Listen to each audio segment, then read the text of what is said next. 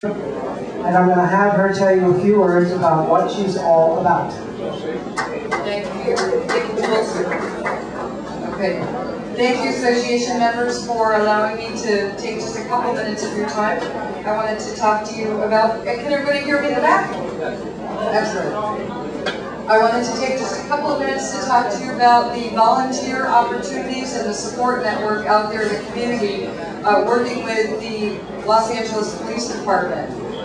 So let me first tell you, if I may, about the Community Police Advisory Board, which goes by the acronym CPAB. This is a group of folks, business owners here from Sherman Oaks, Van Nuys, and a tiny portion of Studio City. People who do business or live in the division served by the Van Nuys area station.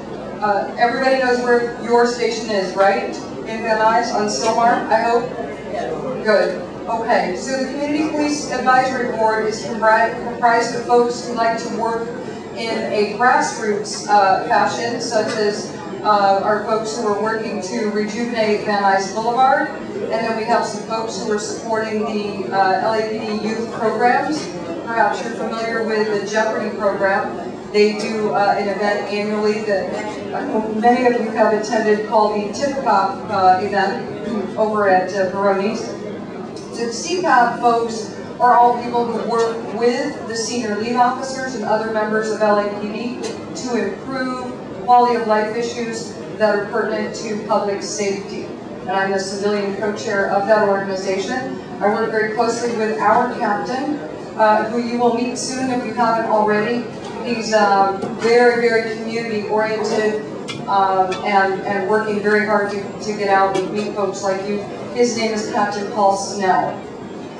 The other organization that I'm involved with is called the Mid-Valley Community Police Council. If you'll notice on your table there, you have an event flyer. The Mid-Valley Community Police Council is, for lack of a better term, it's the booster club for LAPD. And again, I want to emphasize all of this work and our fundraising is for the station in Van Nuys. So the beneficiary would be the officers and other employees at LAPD's Van Nuys station, the station that serves you all at your homes and businesses. We raise funds twice per year at two major events. The one coming up is soon, and it's July 9th, and it's called Cops and Cowboys. It's a really fun event, and I'd say the best way to describe it, if you've not been, is it's really a party celebrating with a theme of country western. It's a party celebrating the collaboration between the Los Angeles Police Department and members of the community. So the crowd, pardon me, is comprised of stakeholders, business owners, as well as LAPD officers and command staff. And we get together at a ranch. It's out in Canyon Country. Please don't let that scare you. It's 20 minutes from Sherman Oaks. I've done it. It's 20 minutes. It's a Saturday, July 9th at 5 o'clock, and the motif is a ranch. We're actually having it at the VFW post out there. We have a country western band. We have a country western actor who's a specialist in gunslinging and entertaining for country western events. And then we have some very special guests this year. In fact, Chief Beck will be attending this year. And if you haven't already had the privilege of meeting him, perhaps you've seen him speak at events around town, and he is everywhere, you will know that he's a very community-minded person himself. In fact, he tells folks that he grew up within the department, and one of the most satisfying roles that he had was as a senior lead officer, and I presume everyone in this room knows what a senior lead officer is. We have one in the room. Vince, tomorrow, say hello to the crowd. So, happy to offer you tickets or perhaps a sponsorship opportunity.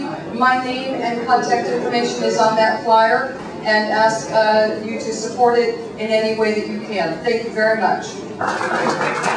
I hail from Australia. I moved here about 9 months ago. And I don't know if you guys know, but Westfield happens to be an Australian company, so they're bringing a couple of Aussies up to the States, and we have one question for you. Go for it. Westfield is selling a number of their malls. They are. Is Sherman Oaks one of them? No, it's not. Good. Sherman Oaks as a mall, a bit closer. Sherman Oaks as a mall, it does very well. If you look at it just like as a sales per square foot sort of thing, it's a really successful mall. And I know that everyone sort of goes on about how it's a little bit run down, and we need to do we need to fix it up a little bit. I'm pleased to say that we have got, we just got approved some food court renovations, which are going to start in September of this year, so that's very exciting. But yeah, I mean, it's a really successful mall in our portfolio. They're going to be expanding it with their new stores. Is that on hold, or what's the status? They'll be expanding the food court. In terms of the rest of the area, probably not right now, but down the track, I think Chuck was saying that why don't we sort of extend towards Woodman? So I don't know, it's a possibility maybe sometime in the near future. Yeah. Yeah. So this is my first meeting, and yeah. I mean, if you guys have any questions or complaints or anything, I'm just sitting down over there. So don't be shy. Come and yeah. I'm sure. That's okay. I'm ready. Okay. Anyone have any questions? No. We don't have anyone that complains here about Westfield, so don't worry about it. All right. Thank you. All right. By the way, you'll notice on the tables $25 coupons from Sports Authority. Do you all know where the new Sports Authority is? No. It's on Riverside Drive, next door to the Fashion Square, that little strip center, to the east of it, by the Bank of America. So that's where it is. It's a 2-story Sports Authority facility, very nice, and here's a coupon to get you in there. Okay.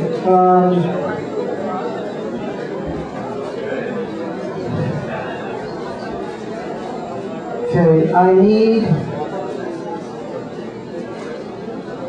hey Paul, I need you both to come up.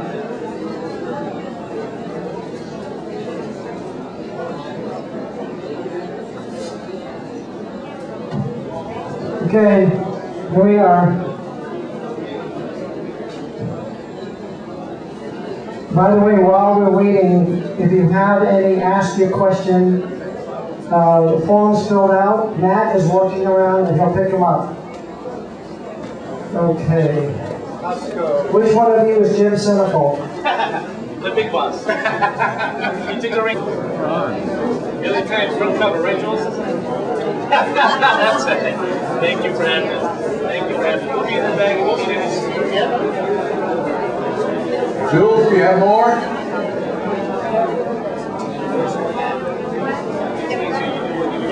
Jules, everyone's waiting on you. They want to know what's next. What surprise do you have for us? No surprise. That's it, Richard. Thank you. Everyone's in the meeting. We have a lot of things we want to do. Why don't we start with the LAPD, Senior Lead Officer.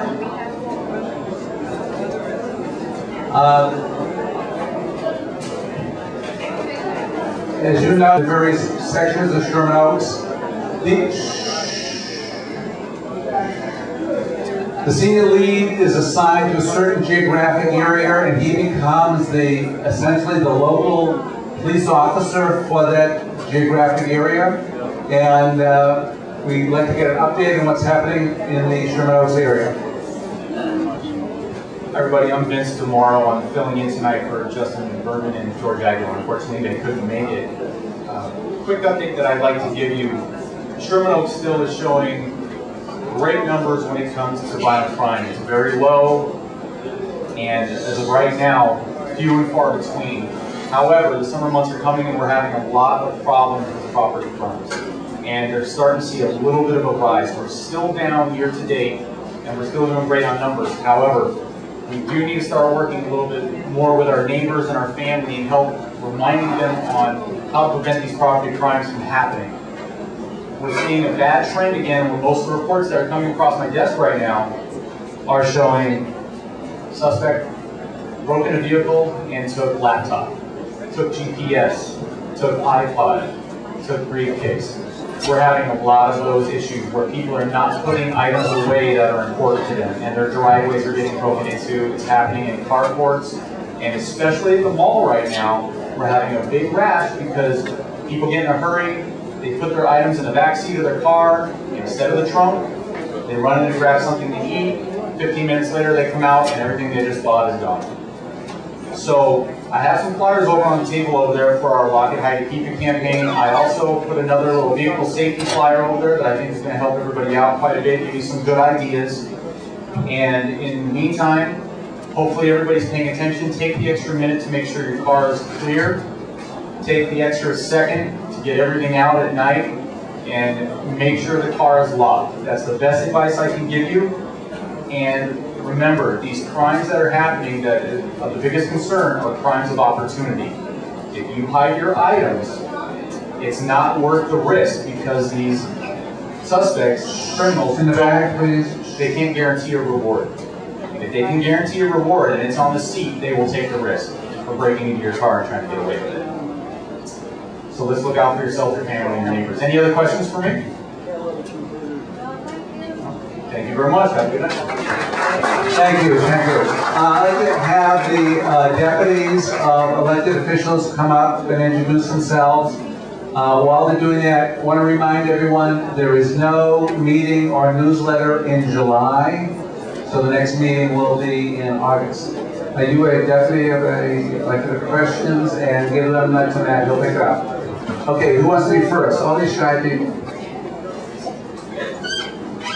Good evening, my name is Jason Levine. I'm a field representative for Senator Fran Pavley, the 23rd State Senate District, which runs from Ventura to Fairfax, from Studio City to Westlake.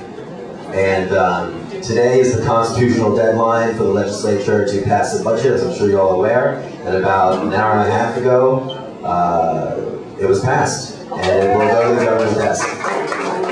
Any tax increases? No tax increase. Also, one question on redistricting. Is the senator's district changing as it affects Sherman Oaks under the draft plan? Under the draft plan, there are changes on the Senate level, the Assembly level, and the congressional level. It is a draft, and it is not. So how does it affect Sherman Oaks in Fran Pavley's district? Do you know? Fran Pavley, Senator Pavley would still have Sherman Oaks. Okay.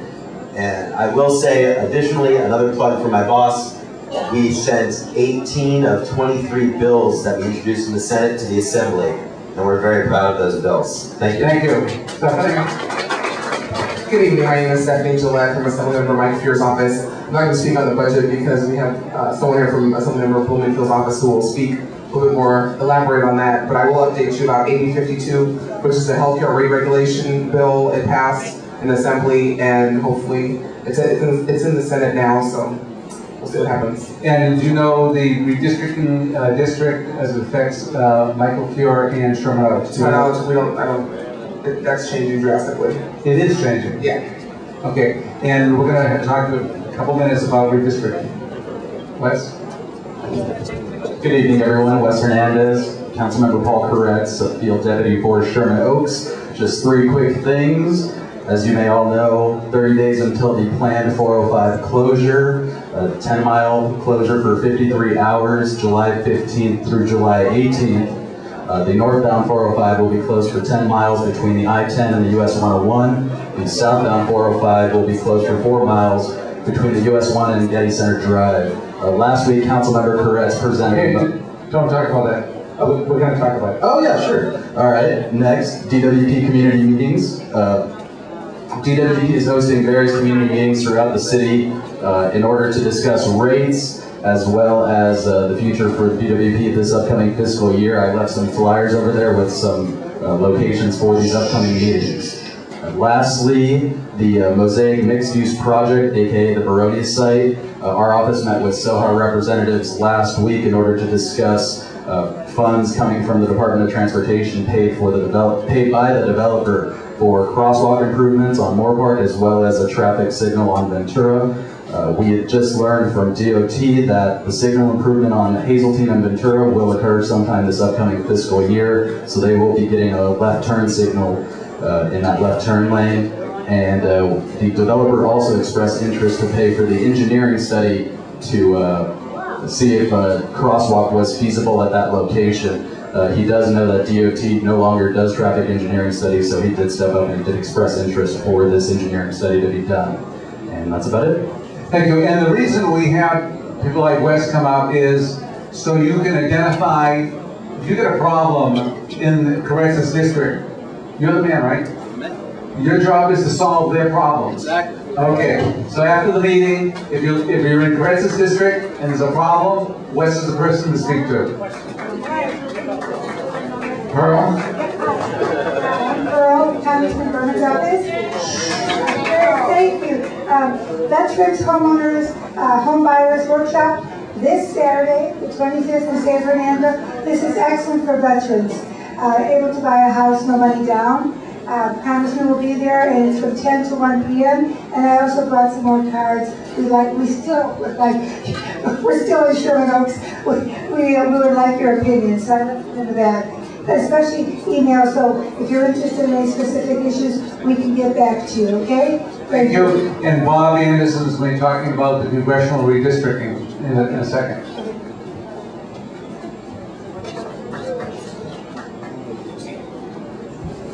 Good evening, everyone. I'm Eric Rodriguez. I'm here on behalf of State Assembly Member Bob Bloomfield.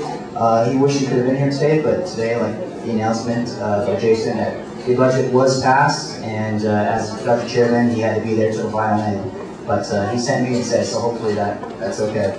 As you may know, the Redistricting Commission has put out the new maps, and the Assemblymember Bloomfield is very happy to alert that everyone that will include Sherman Oaks. And he wants to know that he's very happy that the majority of Sherman Oaks will now lie in his district and everything remains the same. But he's been privileged to cover a small portion, but he's even very happy now that the majority of Sherman Oaks will be in his district. So we thank him for that. And he'd also like to send a personal thank you to the Sherman Oaks Homeowners Association for helping pass the mobile billboard bill that we did last year. So he wanted to personally thank you for that and thank you for your support. And if you need anything from our office, I'm here, Eric Rodriguez, and you can contact Assemblymember Bloomfield. I have cards with me, and enjoy the rest of the evening. Thank you. Thank you. Pat? Hello, Pat Davenport for Councilman Paul Percori, and I've got 4 real quick things.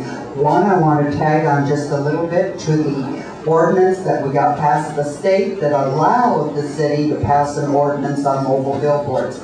And just to let you know that Paul met today with the city attorney and the Department of Transportation to look at those last few. Probably 85% of those billboards we all hated are gone.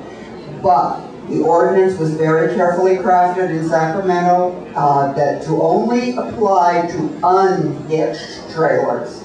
So the one out here on the street that's hooked to the van is legal, but the numbers are way down. So we are looking at if there's a way to expand it to the others, but we're pretty happy to have gotten rid of everything we have.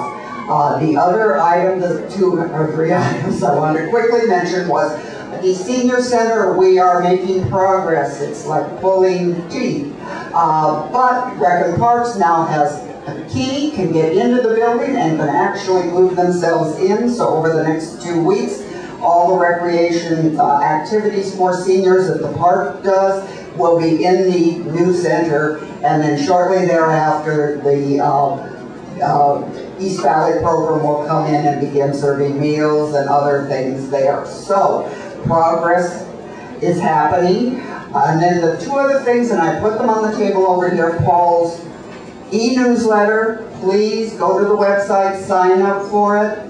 It comes out usually about once a week and really has a lot of good information. Thank you. And one last, I'm going to just, on July 2nd, Van Nuys Sherman Oaks Park is your personal invite.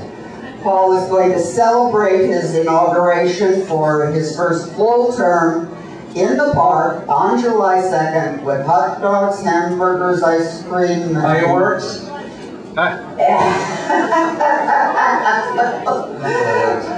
General fun. General fun. Thank you very much. Okay. Hold on, Richard. Member Bloomingfield is introducing a bill that's in the Senate now that will do away with those parked cars with chairs in the back. So look out for that. And again, we need your support, and I'm glad we have your support. So look out for that. Assembly Bill 1298. Thank you. I also wanted to mention very quickly that I brought fresh copies of our June newsletter, and right after the budget was passed today, Senator Pavley made a statement on the budget. I also have that press release on that table. Go ahead. Thank you very much. Wait a minute, Richard. No more. Oh, they can do pictures, sure. Bob Anderson. While Bob is coming up, let me explain. Bob was downtown working for you this morning at City Hall, and that's always about a 5-hour process. Shh, in the back. So, downtown City Hall for you this morning, and where are you going to, tomorrow night you're going to Culver City. Okay.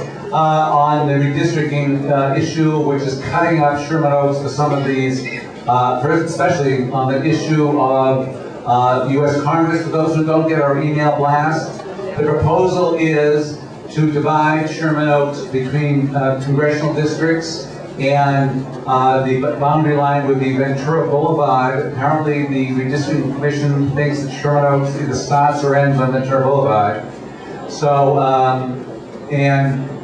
we would be in the same district as the west side. It's not just the west side, it's the district we would be in would be from downtown LA to the ocean. And then it would go over the hill, just Ventura Boulevard. So we would be like probably 1% of the district. So it doesn't make sense. So Bob is working on that. So give us an update on those two issues. On redistricting, we'll talk about that one first. We submitted a letter to it's a Citizens Redistricting Commission, and they meet and they put these first drafts together. If any of you have tried to look at them, it's a little hard to download the maps, they're hard to read. Basically, Sherman Oaks was kept whole for the California Assembly and whole for the California Senate. What they did, as Richard said, cut us in half for the U.S. Congress. So we submitted a letter and said, basically, this is silly, you shouldn't do that, we're a community of interest. And tomorrow night, several people, by the way, responded to our email blast that Richard sent out last night and have already sent emails to the Redistricting Commission. Thank you very much.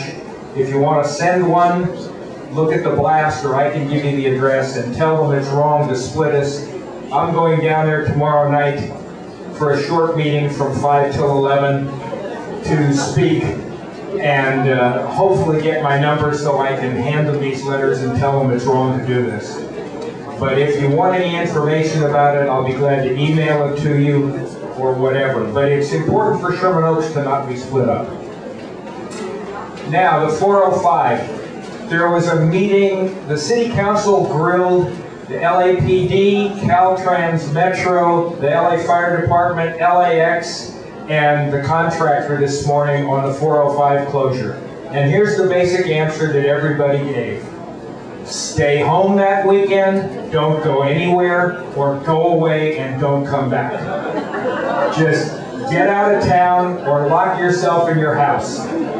Caltrans' answer is, yes, you'll be able to get places, it will just take you 10 times as long.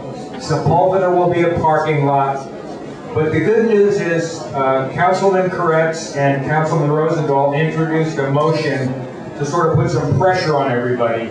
But in the motion, it gives the city the right to close off neighborhoods. And we're working with Bel Air to try to close off certain streets to locals only. Don't know how that will come out. Right now they're saying they won't do it, but we've got a little foot in the door. Because we're worried about take a street that goes up to Mulholland. If it's chocker block cars in both directions and someone has a heart attack at the top, the ambulance won't get there and that person could be in trouble. And so we're working to try to prevent that. It's a couple of days, you know, barbecue, have some fun with your kids, whatever. Make it a family event, but don't go out. You just don't want to do that. And just one final point. As everyone hopefully knows by now, the freeway will be closed for 2.5 days. We know that. That's been everywhere. But let's publicize the fact that Sepulveda will be jammed because that will become the new freeway. So everyone's going to have to avoid Sepulveda. So where are they going to go? They're going to go into the hillsides looking for ways to get from the north to south to north. So the concern is that the neighborhood is going to be jammed by people either using shortcuts or trying to find shortcuts, which will just create a major problem throughout the hillsides of Sherman Oaks in particular. One last point. They keep saying the freeway will close at midnight. That's true, but it starts to close at 7 o'clock. Highway Patrol on Friday night at 7 is going to start to control closure of exits. So if you're anywhere around at 7 or 8 at 9 on that Friday night, get away. They're going to put 6 feet of sand on the 405 under the bridge, so in case a piece falls, it doesn't wreck the freeway. Then they have to get the sand off, so it opens at 6 Monday morning. And as Damascus pointed out, 53 hours of closure is the best case scenario. Correct. So, with that, I'd like to introduce the board director members that are here. Chuck Betts from the board, Matt Epstein, Jules, FEIR, Bobby Anderson, Ellen, John Eisen, Elke, anyone else? Marshall Long. Speaking of Marshall Long, why don't you come up and was Matt Epstein, chairman of the South Valley Planning Commission, please excuse himself so that Marshall can talk about planning matters for the Sherman Oaks area.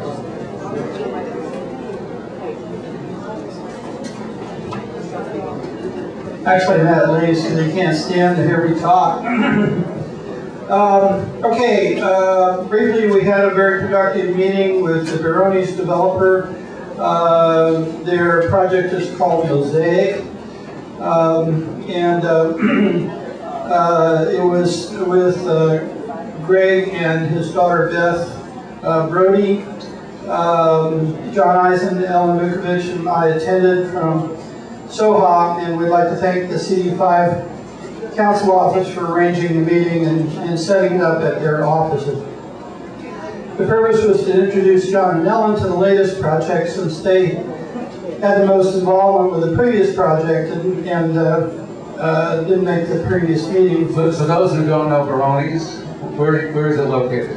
Hazeltine and Ventura, just west of Rouse. The second purpose was to review the signed agreement between Soha and the previous owner to establish a traffic mitigation fund for post-construction improvements should they be needed. This was signed by the owner at the time and adhered to the property. Our concerns were several, and John went over those at the meeting. First, we'd like a no left turn sign from the garage exit, which is onto Moore Park. It's northbound, so that the traffic wouldn't cut across the near lane. Second, we wanted no parking on the south side of Moore Park near the garage entrance. And third, we wanted a signalized crosswalk across Moore Park. The developer had agreed in principle to all three of those and agreed to participate financially and to work on traffic mitigation using his own traffic experts.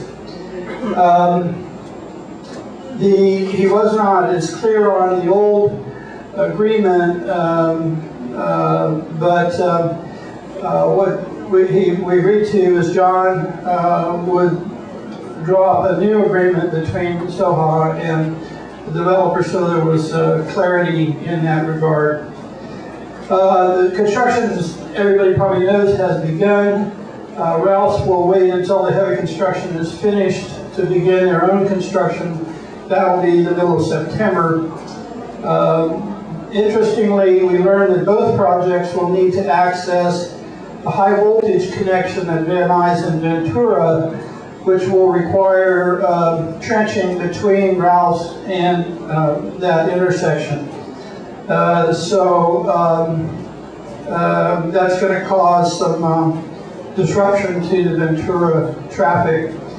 As Wesley said earlier, the council office agreed to check on the funding for this left turn signal from Hazeltine, and they have followed up on that with on the DOT engineering study as well.